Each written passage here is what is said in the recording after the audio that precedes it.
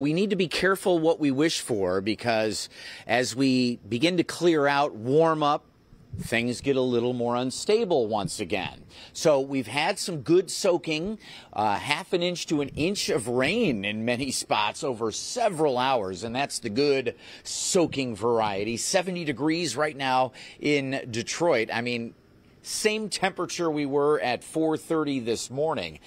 We've got some rain-cooled air that will warm very quickly.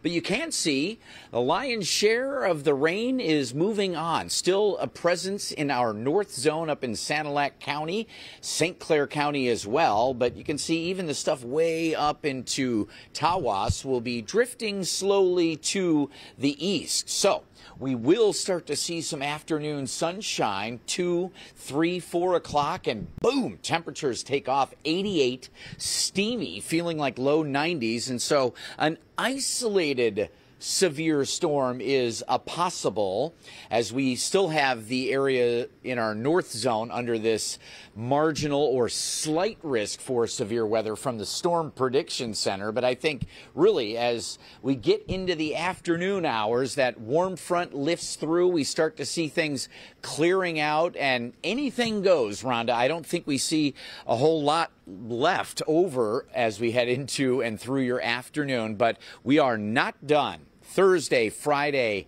big storm chances still to discuss.